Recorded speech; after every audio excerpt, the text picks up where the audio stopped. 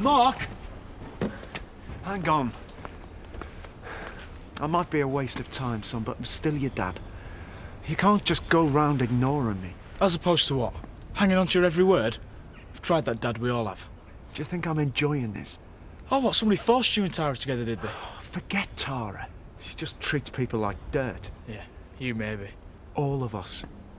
You as much as anyone, so don't kid yourself. I'm more concerned about your mum. It's a bit late for that, innit?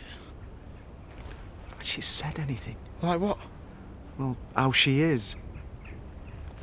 Anything about me? Oh, I see. This is all about you, innit? What about everybody else? Mark, you're a young lad. I know you're upset. But I don't understand.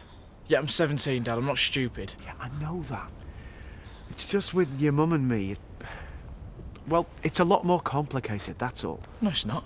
It's dead simple. You see, you're the only one who thinks you've got any problems, and everyone's got to feel sorry for you. Well, forget it. Mark, don't just leave. Not like you then, eh?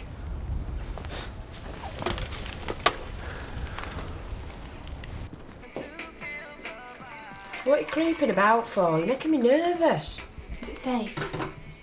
Well, they're economy bags, but I'm still alive so far. I mean, you fella, party animal. Is he lurking? Chris! Oh, he never stops over. There weren't much chance of it last night. We're steaming.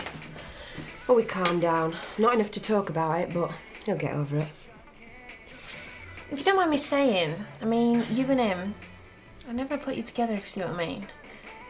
I wouldn't have pegged him as your type. Why's that then? Well, you know. What? He's too old, we're too alike, he's in a wheelchair, what? I don't know, really, I just thought. Sorry. We'll talk about it when you do know. Till then, don't. He's probably still in bed. Can you not just go and have a look for him? Oh, thanks. He's up all hours seeing to people. I'll be up all hours working to pay off my phone bill. Fascinating place, France. Lovely food. Darren? No, who's that? Sandra?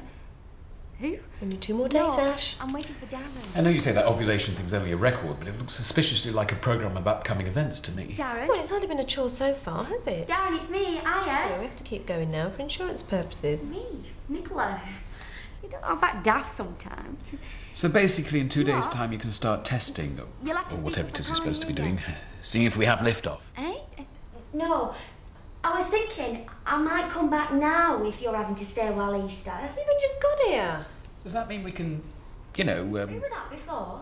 slow down a bit? Oh, Sandra. Ashley, it's a clinical. Especially You're breaking up, love. others less You fortunate are? and all that.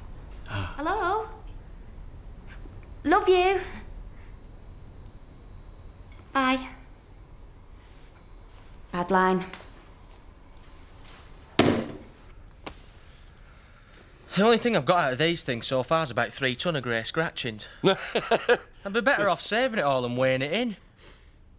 Well, can't fault you for ambition, son. But your investment tactics are about as much use as a chocolate fireguard. I fattened up that pot to some tune, though, didn't I? Ah, you did that.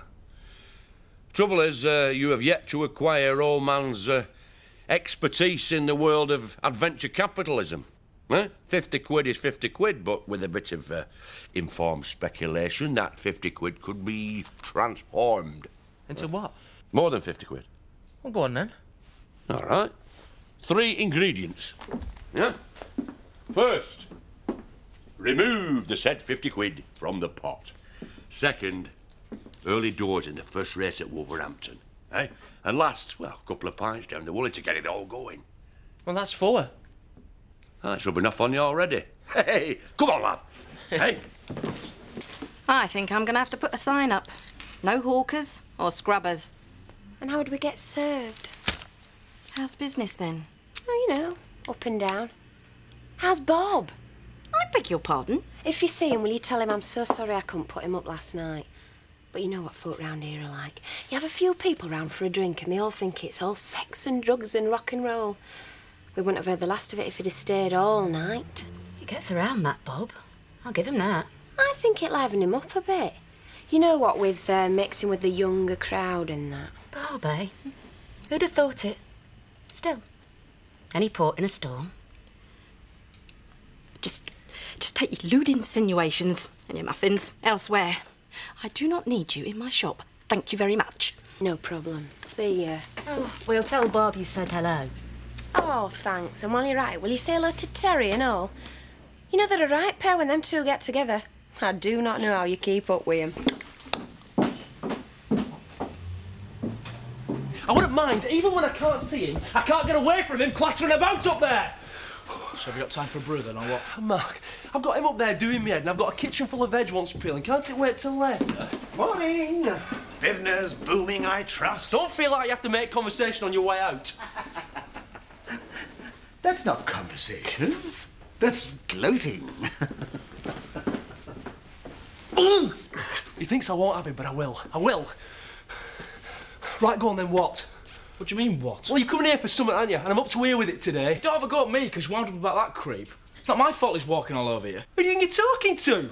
Just stick it, eh? Mark. Wait, I'm sorry, all right? I'm in a foul mood today. I'm up to there with Pollard, and I shouldn't be taking out on you. I know you're struggling. Not all bills, I hope. Oh, hello. No. Business letters for Malcolm, again. I've stopped replying to them. I'm just doing return to sender. Must be difficult for you, being constantly reminded. I manage. I suppose you might manage a bit better if somebody saved you the bother of having to keep fending them off. Why don't you let me reply to them and tell them what's what? Well, it'll save you the distress. I wouldn't want you going to any trouble. Oh, well, it's no trouble. Let me walk you to work. I don't suppose Malcolm's got any business... Ooh! Hey, watch where you're going, you hooligan! God, kids. Little swines, lot of them. I was saying, I don't suppose Malcolm's got any more business doings he needs clearing up. There's an office full. I just keep putting it off. Well, why don't I come round and take a look? No, it's all right. Why don't I put it all in some boxes instead? And I send the taxi round. I'll do it over lunch. Excellent, saves you worrying about it then. You're a very thoughtful man, Eric. Thank you. Oh. I'd best get back. Yes. See you later then.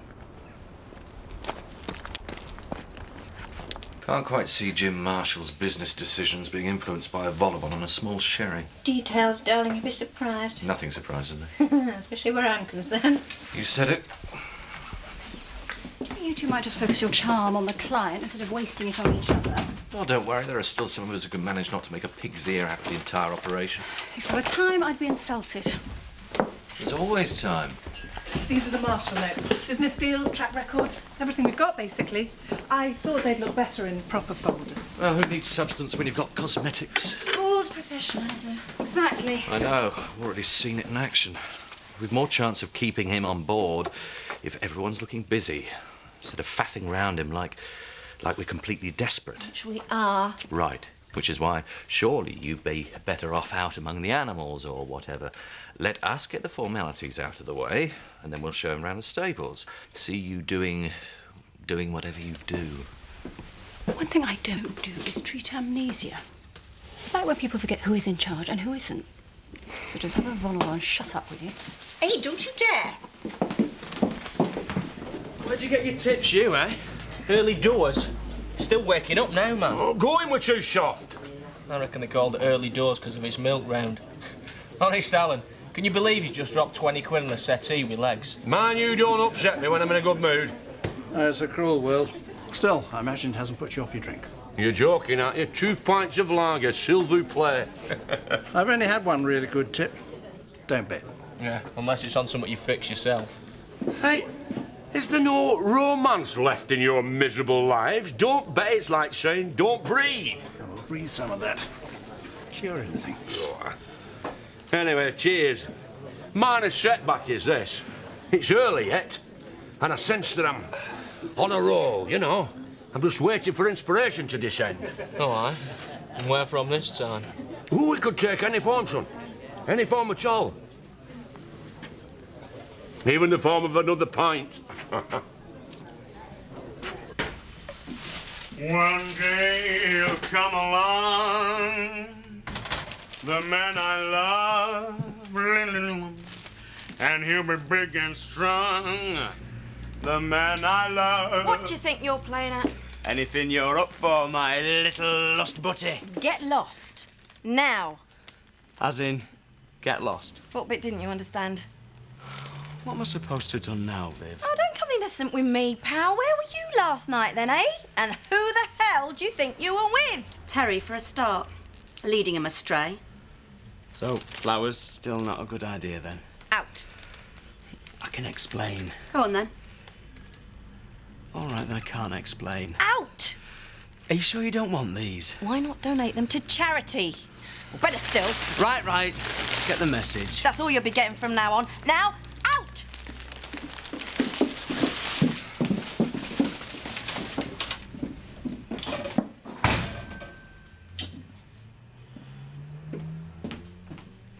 Can I perhaps get you a drink, Mr. Marshall? All these figures and statistics. Aye, last thing I want's to get a thick head. Listen, we've done all handshaking and mithering and what have you. Now, there's none of you lot going to bring up this cock-up with Brendan's dead fall. So it might as well be me. What's the crack, then? We can't deny that was an unfortunate development. Dead right, you can't. You might have legs like a derby winner, love.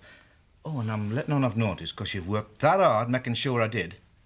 But I've been around this game a sight longer than you have. We're taking full responsibility for the accident. If you'd said aught else, you'd been watching my roller disappear up your drive, love.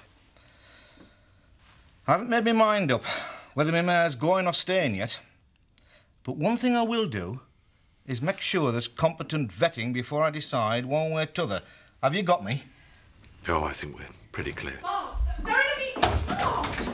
Mark, I'm sorry, I couldn't stop. I want to know. Mark, would you mind just waiting outside? I said I want to know. What the hell's going on I now? think you're probably best sorting this out.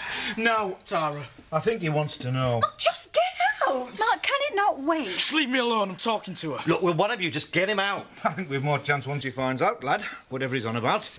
So get on with this, sunshine, because I don't know you, and I don't mind bouncing you right back out any minute. You're annoying me. You wanted me, didn't you? You meant it, even though you were seeing my dad. You meant it. You and me. I haven't got the faintest idea what he's ranting on about. I think we've probably got a fair idea.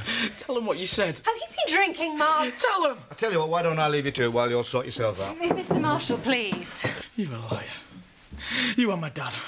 You're all liars! I'll phone. Like I said, nothing surprises me, especially with you.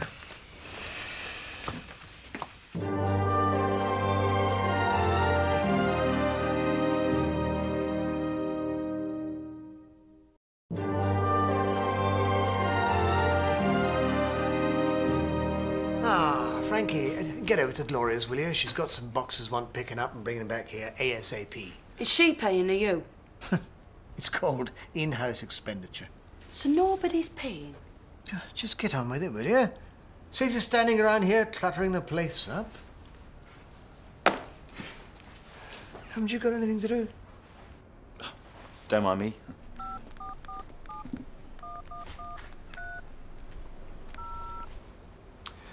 Mrs. Warburton. Yes, Eric Pollard. I've decided to take those bits and pieces off you after all. Yes. Well, I thought £200. How does that sound, eh? Excellent, excellent. Well, I'll be around this afternoon then, shall I? No? Even better. I'll see you then. Bye-bye. Business. Look and learn. You put the whole operation at risk by behaving like a common tart. Oh, do shut up, Zoe. What would you know besides upper-class tart, if you want to be accurate? Tara, why don't we go and have something to eat? And more importantly, drink. Good idea. Nice to see that you're not put out. Put out? I am fed up to the point of screaming, but it's not going to get me anywhere, is it? My sex life is common knowledge all over Yorkshire, and my business is about to go down the pan, so too right I am put out. Why did I ever expect this not to be a nightmare? You are a complete liability. One up from Tart. If you so-called vets had done your job properly, we wouldn't have been in this position, and you have got no room to talk to anybody about Tart. chance, have you? Marshall did say he'd phone. I'll tell you what, hold your breath till he does. You can all do what you like. I'm going back to work. But you weren't so dedicated over Brendan's mare, isn't it? There are some people, Tara, who genuinely make me realise why I prefer animals.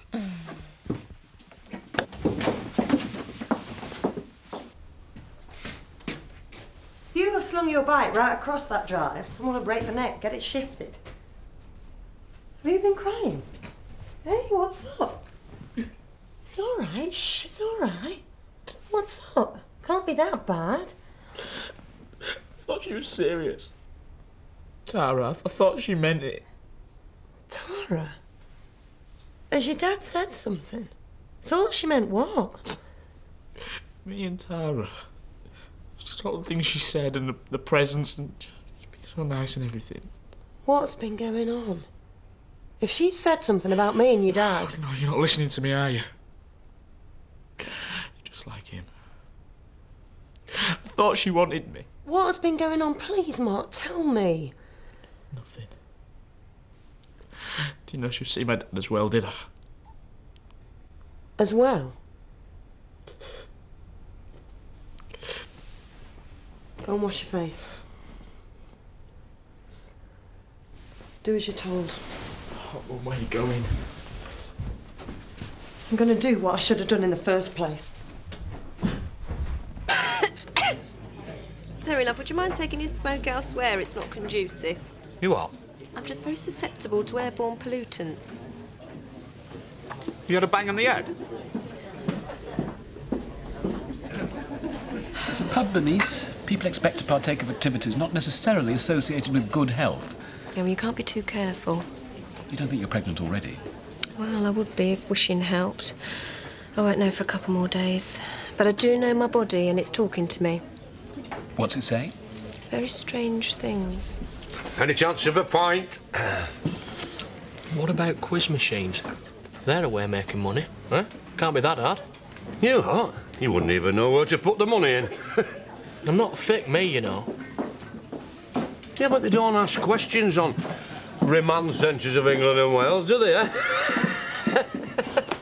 A few quid just walked in there. Stay away from her. She's poison. She's no better than us. No, but she can afford better liars. Eh? What have you done with it? Sorry? Sorry, would sir like a table? I have just come from a house clearance. The picture that I was interested in is now gone. The lady of the house informs me that she sold it to a tall, skinny chap wearing a dishcloth wrapped round his head, stinking a chip fat. Who could it be? You devious, conniving... Thank you. Coming from you, that's a real compliment. It was a Joe, wasn't it? Not sure about it on the wall, though. What do you think? How much? Rod's quite like it, actually. He's very good, apparently, this... What's his name? Well, Bracknell ignoramus, how much? Well, I did consult a number of local dealers. Bit of a bargain at 50 quid, eh? Of course, that's not what I'd charge you, obviously.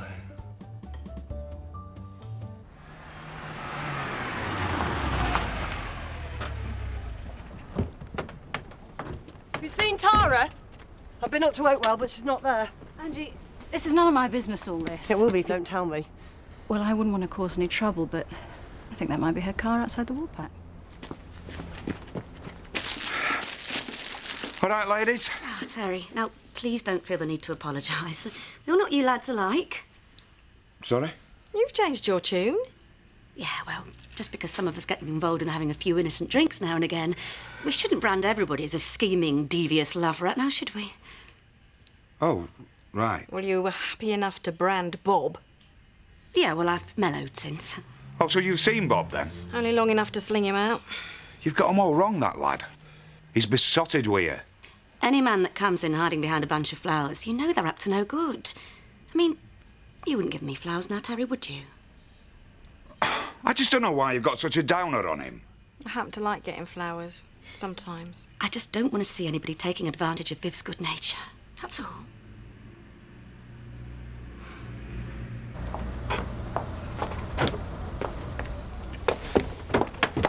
Where is she? I beg your pardon? Lady Chatterley, where is she? If you mean Lady Tara, she's inside waiting for me to get some documents, so we can work over lunch if you must know. Don't get snotty with me, love. What a delightful turn of phrase.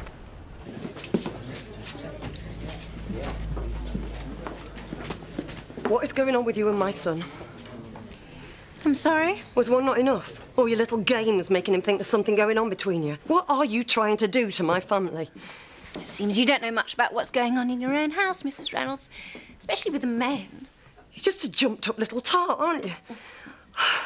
Just because you got money. Well, it does seem to help, I must admit. As for the first part, it obviously appeals to some. It's hardly appropriate, ladies, all this, is it? You're taking advantage of a young lad. Are you not ashamed of yourself? Excuse me. Don't expect me to apologise for having something that you clearly haven't. You what?